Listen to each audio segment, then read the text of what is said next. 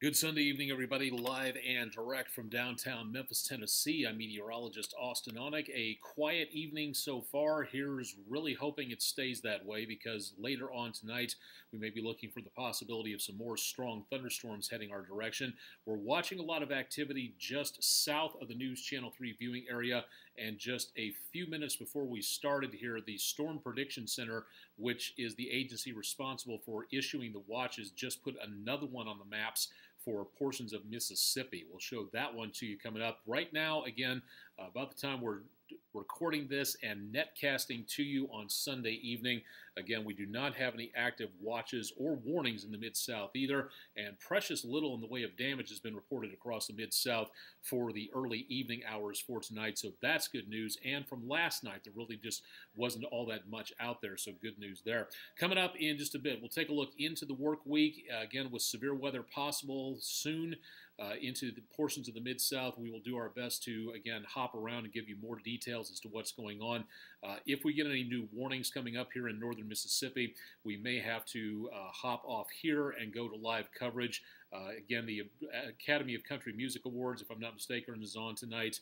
So we'll try to keep the interruptions to a minimum. But once again, it's going to be a necessary thing if there's a severe weather situation out there. Drop your locations and your weather reports. If you got temperature, rain gauge amounts, wind speed direction, anything like that, damage reports from last night, anything like that, please drop them into the comments section. And again, please give us an idea of an update as to what's going on with your weather situation out there. And thank you very much for dropping on through and giving us an idea as to what's going on, and for watching us here at News Channel 3 online as we bring you up to date as to what's going on. Rest of the evening, again, pretty much almost identical to what we saw last night, getting again the possibility of some scattered showers and thunderstorms all the way throughout the rest of the evening. And again, temperatures back in the lower 60s with winds southerly at about 5 to 10. So that's actually going to help to keep the temperatures up by just a little bit. Not by much, but in just a little while anyway. Should be seeing again some fairly calm conditions for now, but overnight and a couple more waves of these thunderstorms coming through as we go into tomorrow. Right now, Storm Tracker 3S radar at just about 7 minutes past 8 o'clock. We're looking again at light scattered showers drifting across Shelby County and the Memphis metro area. We're watching down to the south of us, where we do have, again, a new severe thunderstorm watch that has just been issued. Actually, that's old data right there, so let me get this taken care of real quick.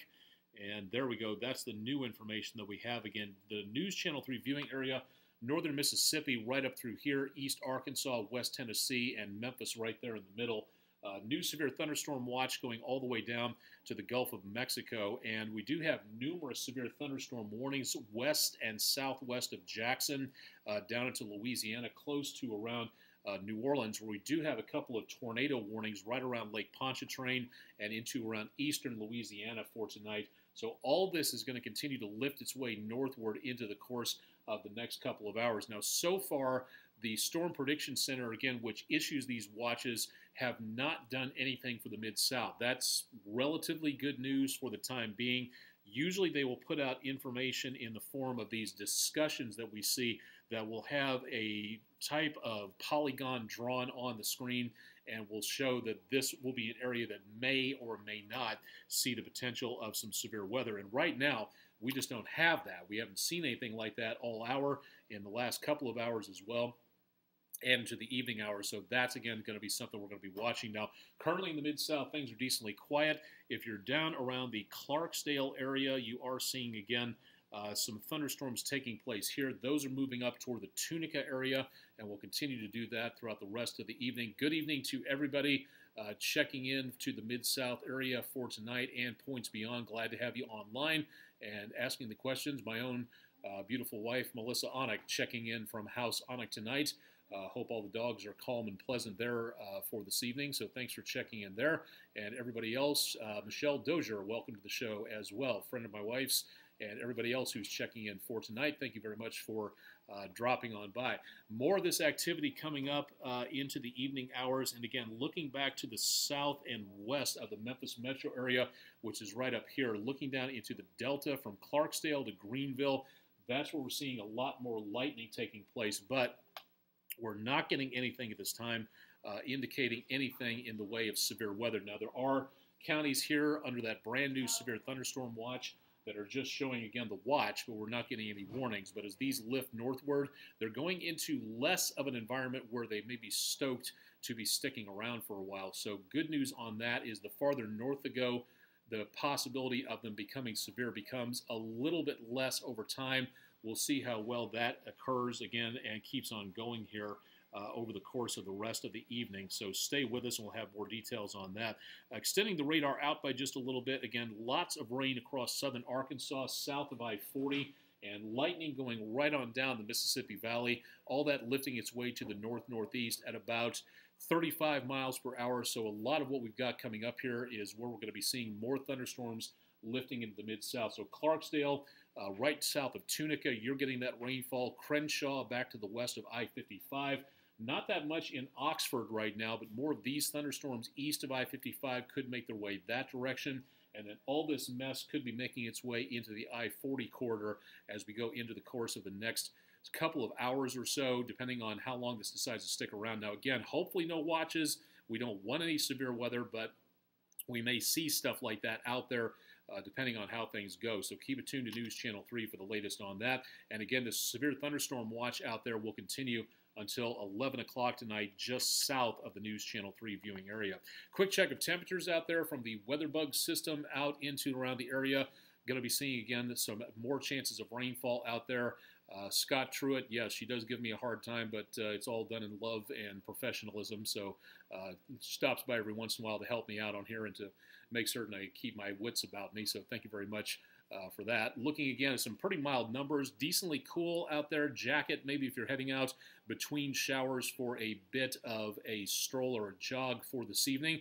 But once again, going to be looking at the possibility of more of this rain cooling things off into later on tonight. Sherry Allen, sunshine in Vegas. Thank you very much for that one. I do appreciate the reports on there for right now.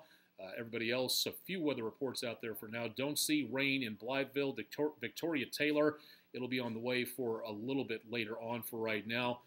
Martha Bennett Mace, North Haven, without power all day.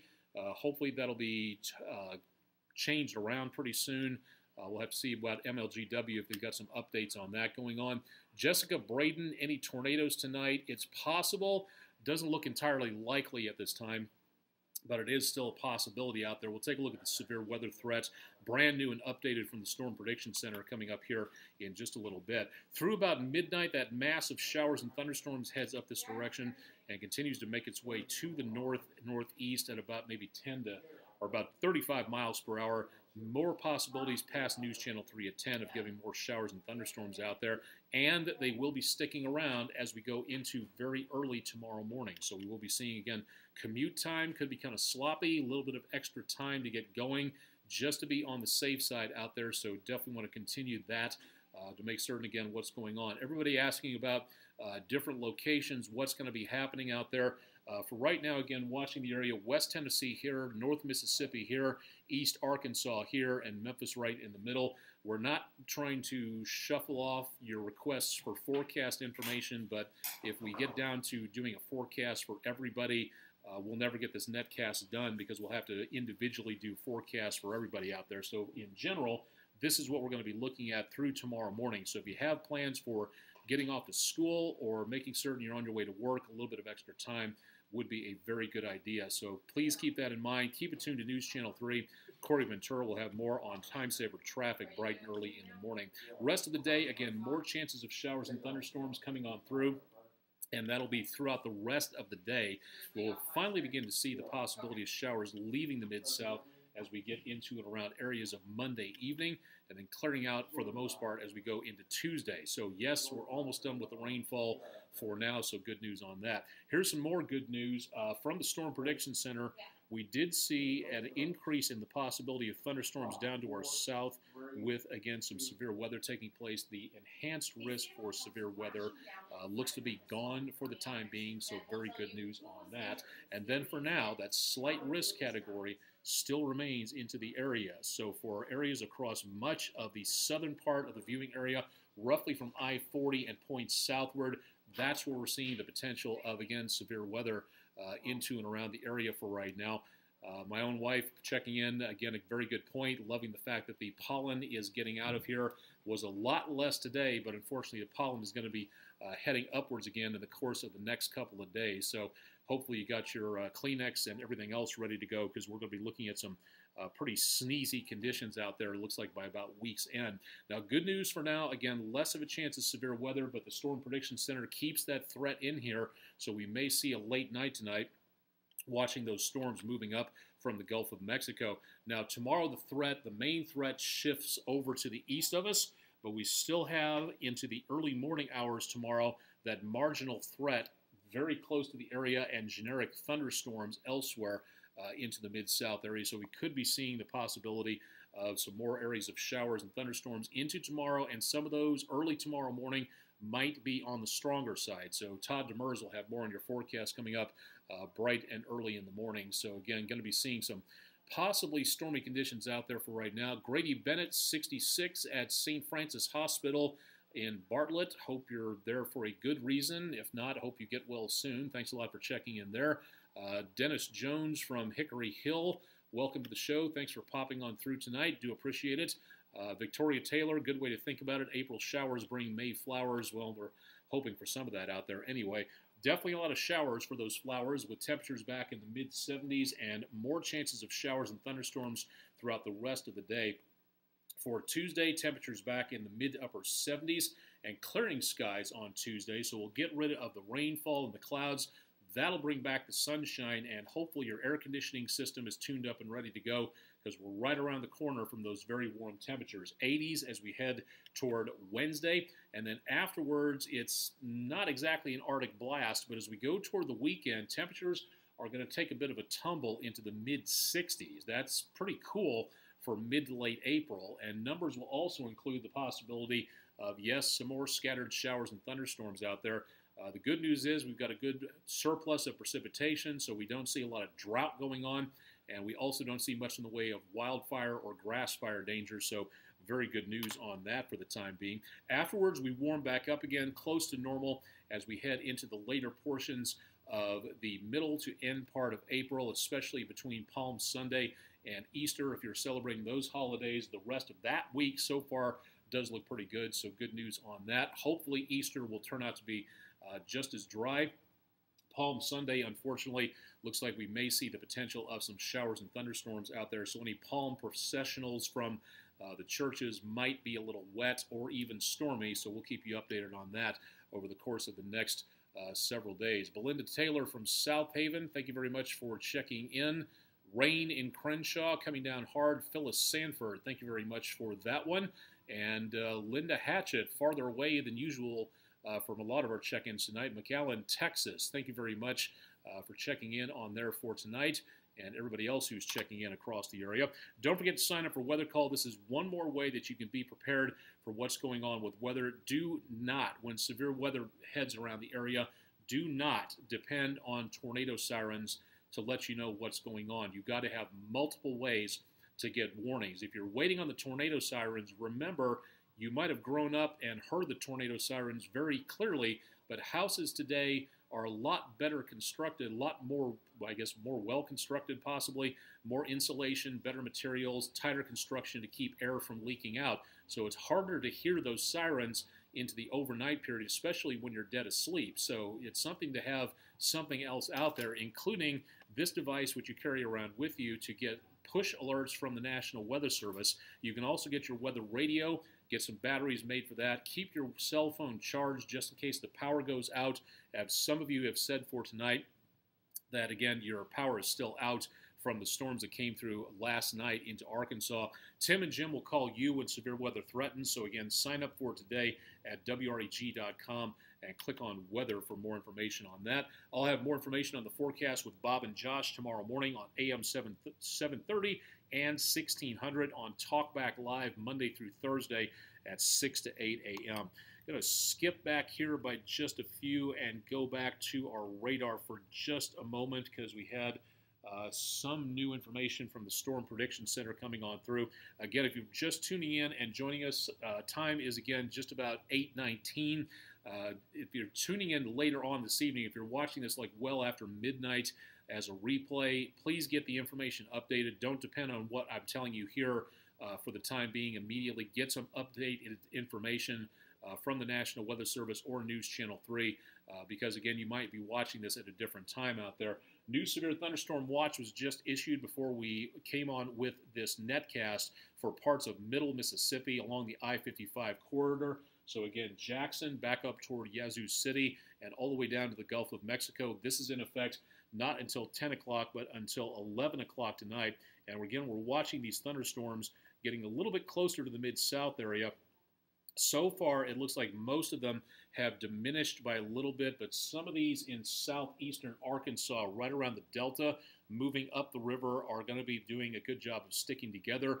All these things are moving into an environment that is less favorable for the development of thunderstorms. Unfortunately, we can't take that risk and just say, oh, well, everything's done and we don't have to worry about it. So we have to kind of keep an eye on what's coming up for this evening. So you're probably going to hear overnight northern Mississippi, southeast Arkansas first, Helena, West Helena, Oxford, Tupelo in that line, and then north of there as we go into overnight. So a few rumbles of thunder out there.